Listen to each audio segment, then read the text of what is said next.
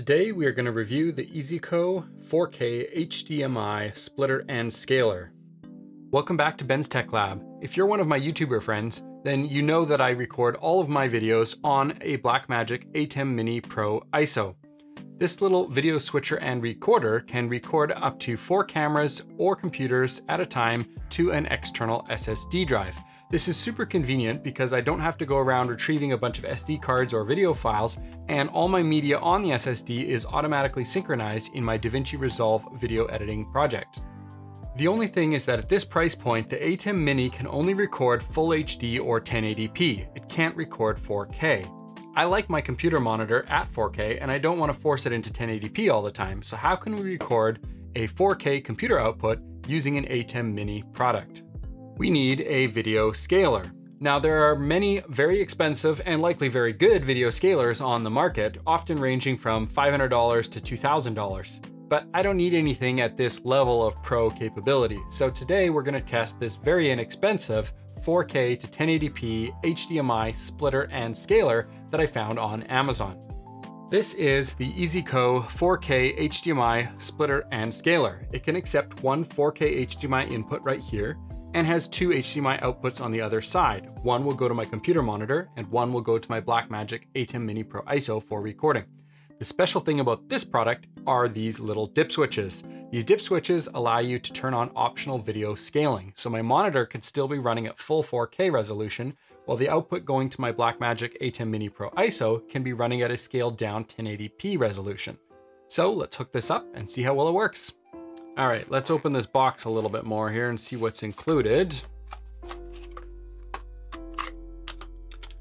So this is a USB powered device. So it just comes with a USB cord and the box itself. It does not come with any HDMI cables or a power adapter. You need to have your own source of USB power to get this guy operating. There are a few little settings that we're going to set on here before we get going. So on here for EDID, it defaults to copy 1.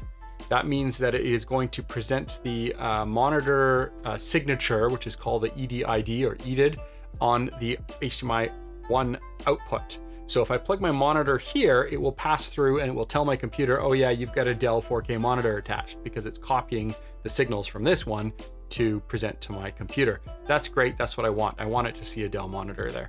HDMI output 2 is the one that we want scaled. So when it ships from Amazon, it has the scaler turned off by default, which is the up position on those little dip switches. There's a little manual here that will give you some tips on how to set this thing. But basically we want to set output 2 to have the scaler turned on. So we're going to click one little dip switch on there. Did come with a little like SIM card removal tool, little metal pin that you can use for pressing the reset button for firmware updates, but you can also use it to flip the little dip switches.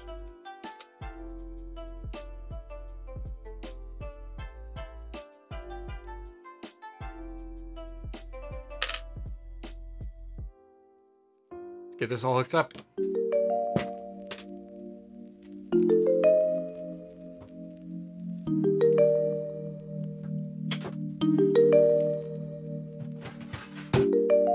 All right, there we go.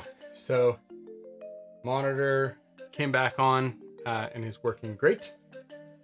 Let's switch over to the computer and do a little test with a few apps here to see how well it's recording. All right, we've moved over to the computer and we've got the monitor here at 4K and it's being recorded scaled down at 1080p. So let's take a look at a few different apps to see how the output quality looks. A higher end video scaler that's $500 to $2,000 may have slightly better, crisper output or maybe more color accurate output. I'm not really sure, but I think for what I'm doing, playing around on YouTube as a hobby, this should be just fine. So let's take a look here. We've got the Atem Mini software app. This is what can control the device that I'm using to record my YouTube videos. You can see it's recording here. It tells me my time code, how long I've been recording. It's going to a Samsung T5 SSD. I'm not actually going to change any settings here because I'm actually recording this video, but this should give you an idea of what the user interface looks like when it's scaled down to 1080p. So next up, I spend a lot of time in Visual Studio Code. I use this in my day job, but I also use it for hobby purposes. This is the BensTechLab website. I had to make sure that I had something available that doesn't break any kind of non-disclosure sort of deals with work, right? So this is here's the 404 page from my website for BensTechLab. And actually looks like I've already got it zoomed in too. So that's the native 4K resolution, which scaled down might be a little small to read. Visual Studio Code is really good about zooming. It scales really nicely, so it's very easy to just jump in a little bit, make it more legible on a YouTube recording. So there it is. If I were doing some sort of software development tutorial, then this is what it would look like. You're seeing it before I do, because I'm obviously looking at the 4K monitor right now. So we'll see how that looks when I actually review the video. Let's take a look at a browser. So this is the companion, BitFocus companion software. This software allows me to use a Stream Deck from Elgato to control and automate my YouTube studio. So I can program various buttons on here to do things like changing cameras, changing what's shown on my confidence monitor, and starting and stopping recording, or starting and stopping live streaming, and all sorts of things like that. So I was tweaking a little bit here today, just setting up a few things, playing around with what I could accomplish. You can see right now that the recording is going, and I've got a toggle record button, which lets me take like a little break, an intermission in my recording. I can just toggle it off, toggle it back on, and the same recording files are just continued, which is really slick. Again, web browsers, this is the 4K look, and you're going to be seeing it before me again, scaled down to 1080p. But if I were doing more web browser stuff, I do have the option of zooming in like that. That's 3 control pluses in Firefox here. 133% shows in the browser bar. So that's what it looks like zoomed in. And there's back to the native 4K monitor experience.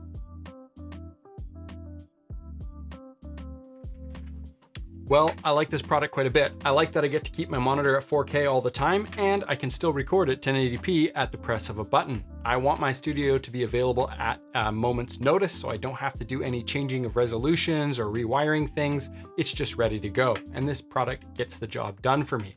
If you enjoyed this video and this helps you make a purchase decision, consider using the affiliate link in the description below. It helps me out quite a bit, and it doesn't cost you a penny more. Otherwise, we'll see you in the next video.